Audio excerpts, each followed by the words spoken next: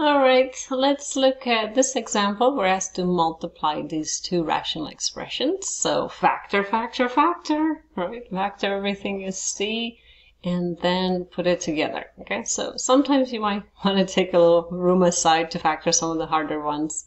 Like, for example, 3a squared minus 8a minus 3. You might have to do it the AC method, for example. So AC is 3 times negative 3 is negative 9. We're looking for two numbers that multiply to give you negative 9, add up to give you negative 8. So that would be negative 1 and positive. Negative 9 and positive 1. So we're going to split the middle. 3a squared minus 9a plus a minus 3. Group these. Factor out the 3a and we get a minus 3.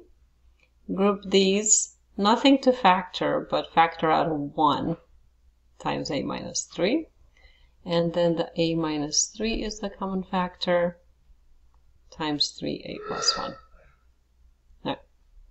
So here we have a minus 3 and 3a plus 1. And this one is a difference of squares, is a plus 5 and a minus 5. Right. This one is a plus 5 and a plus 5. Right. And this one, let's do over here, 3a squared minus 14a minus 5. Let's do the AC method with this one too. All right, so AC is negative 15. All right, so we need two numbers that multiply to give you negative 15 and add to give you negative 14, which are going to be negative 15 and 1. All right, so we're going to split this one up. 3a squared minus 15a plus a minus 5. From here, factor out of 3a, we get a minus 5. From here, factor out of 1, we get a minus 5. Then factor out the a minus 5, and we get 3a plus 1. Right, so we're going to write that here.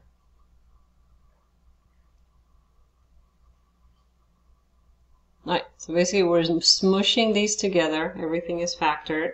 And now you're looking to cancel factors from the top and bottom. So we see a 3a plus 1 factors. A plus 5 factors cancels. And nothing else cancels. Right? So what's left over? On the top, a minus 3 and a plus 5.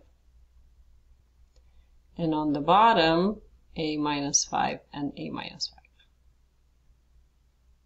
5. I can write it as a minus 3a plus 5 over a plus 5 squared. A minus 5 squared.